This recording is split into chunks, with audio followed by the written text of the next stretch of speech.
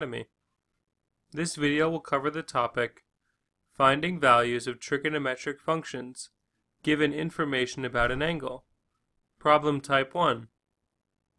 In this topic, we will be using the Pythagorean theorem to solve for the trigonometric functions at a given point. For example, if we let -5, 6 be a point on the terminal side of theta, find the exact values of cosine of theta, cosecant of theta, and tangent of theta. Okay, I think I understand the goal of this topic, but how can we find the terminal side of theta if -5, 6 is not a point on the unit circle? Good question. We can start by drawing a right triangle, where theta is the distance from x equals 0. Since the x-coordinate of the given point is -5, and the y-coordinate is 6, we can draw the hypotenuse as the line segment between -5, 0, and 0, 6. We can refer to the hypotenuse as r, and its value will be equal to the square root of -5 squared plus the square root of 6 squared, according to the Pythagorean theorem. Solving for r equals the square root of 61.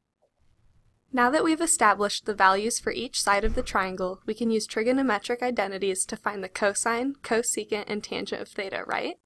Exactly. Theta is the value of the angle on the terminal side. We can say that cosine is equal to -5 over the square root of 61, since that is the adjacent side over the hypotenuse. Simplifying -5 over the square root of 61 yields -5 times the square root of 61 all over 61. Next is the cosecant, which is the hypotenuse over the opposite side. Solving for this yields the square root of 61 over 6. Lastly, the tangent is the opposite side over the adjacent, which simplifies to -6 over 5. Okay, I think I'm starting to understand this topic, but can we do another quick example just to be sure? Definitely. Let -8, 3 be a point on the terminal side of theta. Find the exact values of sine of theta, cosecant of theta, and cotangent of theta.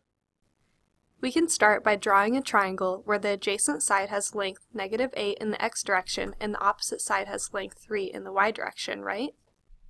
Exactly. We substitute these values into the Pythagorean theorem and solve for r. r equals the square root of -8 squared plus 3 squared, which simplifies to the square root of 73.